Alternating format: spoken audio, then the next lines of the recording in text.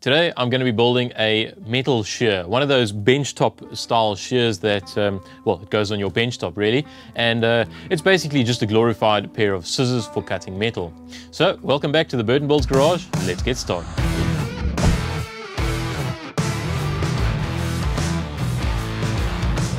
So here's the background. I'm doing a small production run of products, and part of that manufacturing process is cutting some short pieces of 6mm BMS, specifically this BMS here. And there's 36 meters of it. And I've got to cut these things into little pieces this long. Previously I was doing it with the angle grinder, damn noisy, sparks, burrs. It's, you know, it works, but no, it's not that comfortable. So I thought about getting a shear, metal shear. Now I've been looking around, there's not a heck of a lot of them available on the market. They are available, but generally they're quite pricey, 4,000 or 5,000 Rand, you know, somewhere around the $300 to $400 mark, US dollars for those of you who deal in real money. Yeah, just, you know, it's something I didn't really want to spend money on right now until I know that it's going to work properly. And well, this is kind of a building type come review channel workshop, so why not try and build one? And that's basically what happened. I had this idea yesterday. I needed to get this stuff done, and had the idea yesterday, thought about it last night, and then started building it this morning. And then I thought to myself, well, hang on, I haven't actually been filming anything, and I mean, this is what you guys are here for, is to see what's happening. So we are slightly down the road in the build already. I've got a few parts over here. We'll look at them shortly. And yeah, I'll just take you along for the rest of the process. Yeah.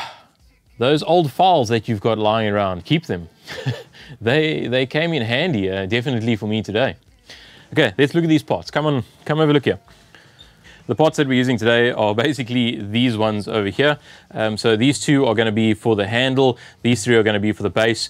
These two are the two blades. They come out of a file. We'll talk about that shortly. And then just a couple of bolts, some high tensile bolts to get everything working together. The handle and the base are just mild steel. This is a 25 by 6mm thick flat bar. This is 10 by 10, so we'll be welding that on the top there just to give the handle a bit of strength. These three pieces are 30 by 12, just normal cold rolled steel. And the important thing today that I wanted to show you is these blades. Now, you know, you need to be using a hard tool steel or something that's really hard if you want to cut you know, cut steel and you want the blade to last.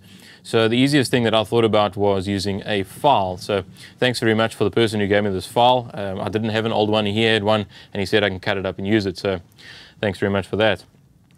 Files are really hard. I don't know if you guys have noticed this, but they're used for, you know, removing material. Now, some of the cheaper files are only case hardened, so just the outside will be hardened, the inside is going to be fairly soft. This is an old school proper file, and this thing is as hard as a woodpecker's lips. It's hard all the way through, so you're not going to be drilling holes in this.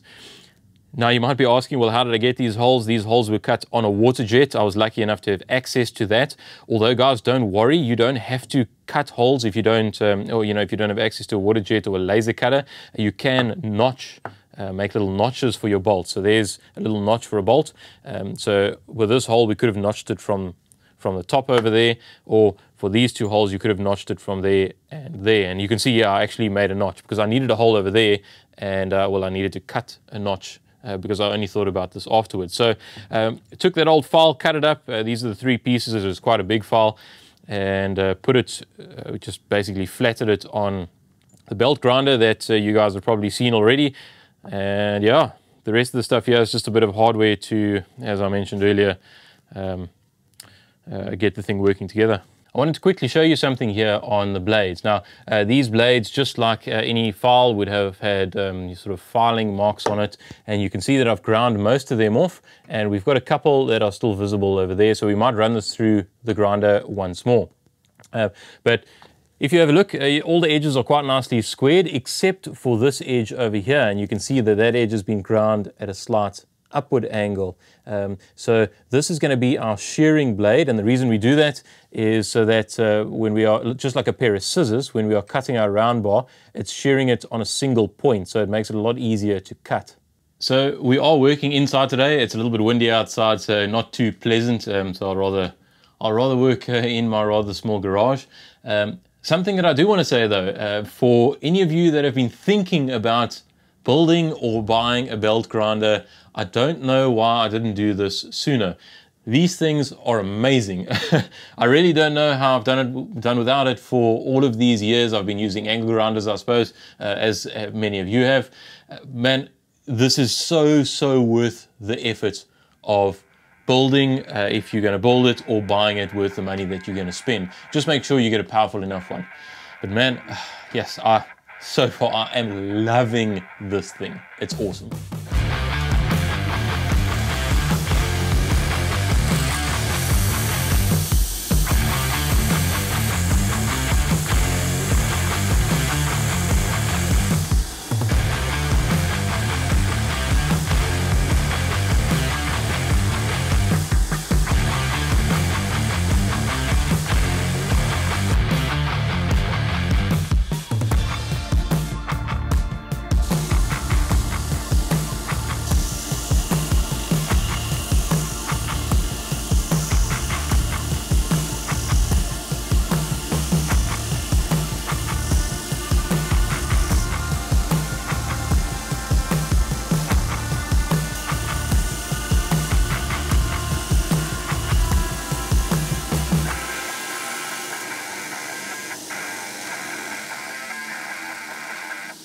So I finished up grinding the two blades. I'm pretty happy with the way they've come out. Not 100% perfect, but they're 95% there, which is fine, especially since I don't know if this thing is going to work 100%. I'll reshape them again once I know it's working properly. Anyway, with the blades aside, next thing to do is to fire up the TIG and basically weld the stand together. So the stand is pretty simple. I mean, you guys have probably seen these things before. It's got two base or two side legs and sort of an upper leg, and then this thing, our bottom jaw, our bottom blade is going to bolt on through there. We'll have a look at that later, but what we need to now do is just make some welds and make this thing a little bit more sturdy. We're also going to have to do that, so I'm going to have to clean that metal up. This stuff is still got a bit of mold scale on, and that's not going to weld so nicely. So just going to work that off with a flap disc, and I'll be right back.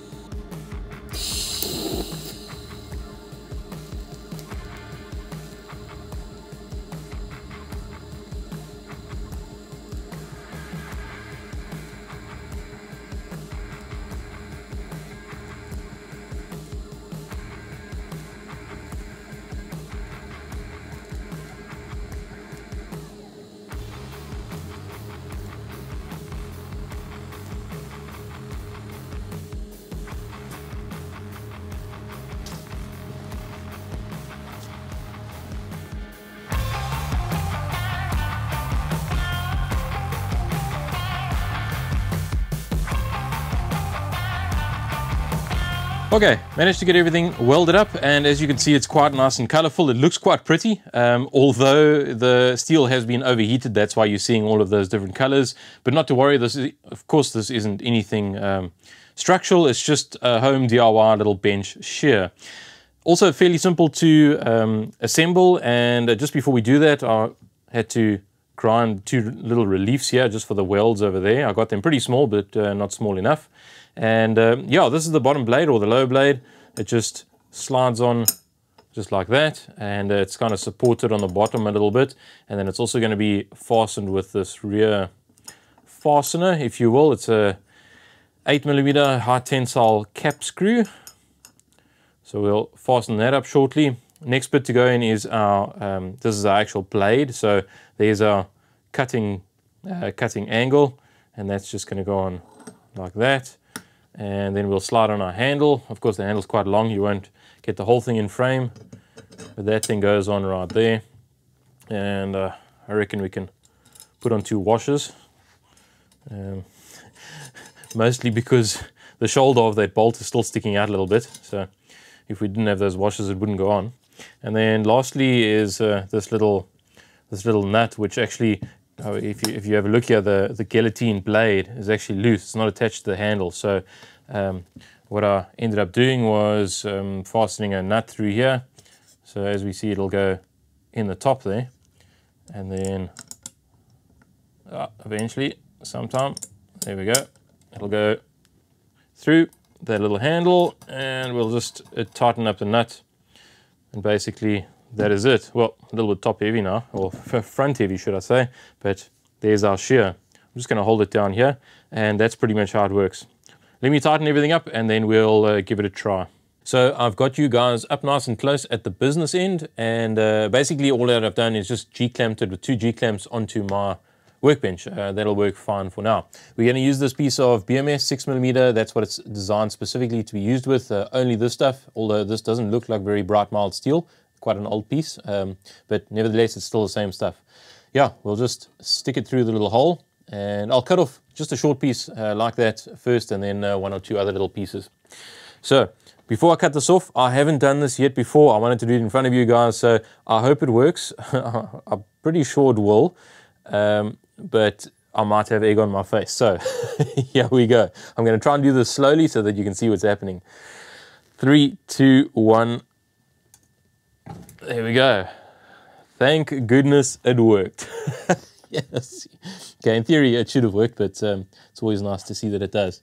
And it doesn't look like there's any damage on the blade at all. Obviously there was just a little piece of metal there, but let's stick another little piece through. And 3, 2, 1. Off. No problems at all. You can actually see it leaves a little mark on the steel, but if we have a close look at that edge, let's have a look here quickly. You know, you guys can help me look if you don't mind. That edge still looks 100%. So that little mark is just superficial. I don't know, just scuffed up the polished steel there. Let's try another one. 3, 2, 1. Off. No problem at all. And as you can see, it's quite a nice flush cut, which is really good for that side. The other side, if we have a look here, is just also a little bit, I don't know, misshapen, but there should be a flat on it. There we go, we can see the little flat on there. That's from the shearing part of the blade. We should be able to see it over here as well. You can see over there, that's where the blade, this front blade is shearing on there. So one end is going to be good, one end will have to be ground off, but that's not a problem because I have to cut it off with a zip wheel anyway once it's in the product that I'm making. So I'm pretty happy with that. So there we go, chaps. Build is pretty much complete. Before you go anywhere, please don't forget to like, subscribe, and comment on the video. Let me know in the comments what you think of this build. I know it is small, but it does its one specific job pretty damn well. Let me know if we should be painting it, if we should be black oxide coating it, or just leaving it colorful the way it is. Let me know in the comments. I'll hang on for a good couple of days before I end up spraying it. If I do paint it, it's probably going to be blue or red, a bright blue or a fire engine red. I suppose if it is painted, it won't really rust then. Yeah, I'm super stoked with the way it came out. I mean, it took me basically the day to build, but I think that time of building it over the day is going to save me a lot of headache with noise, with cutting discs, with cleaning burrs, you know, grinding burrs over the probably 500 to 700 little pins that I have to cut. I'll also give you guys an update on how it goes after those 500 or 700 odd pins, how this blade has held up. I've never done this type of thing before. Also, maybe if you guys have made shears and used an old file as the blade and you know any different, let us know in the comments. It'll be really nice to hear from you. Yeah, maybe in the future we'll make a bigger one.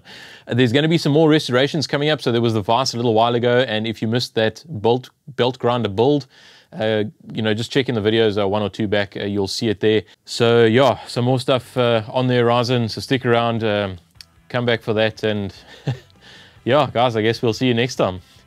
Cheers.